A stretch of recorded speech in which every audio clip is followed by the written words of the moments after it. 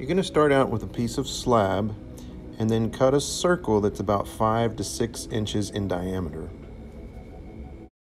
Only pump out 2 or 3 coils at a time. You're then going to take the first one and just lay it right on top of the edge of the circle slab that you have. You're then going to just line it all the way around and then overlap it like this at the end, so that when you take your X-Acto blade and you cut through, you'll know that the two ends match up exactly.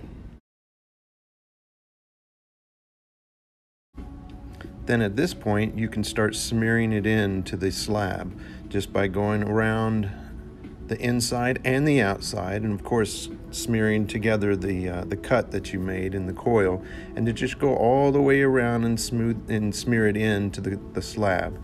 You can come back later and smooth it out, but see how I'm going in and just smashing down with my finger.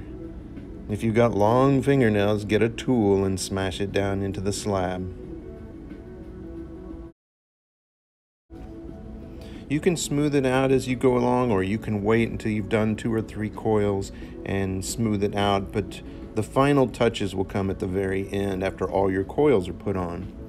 When you're ready to put on the second coil and you want to slant it out to make your pot get wider, you're going to stair step it.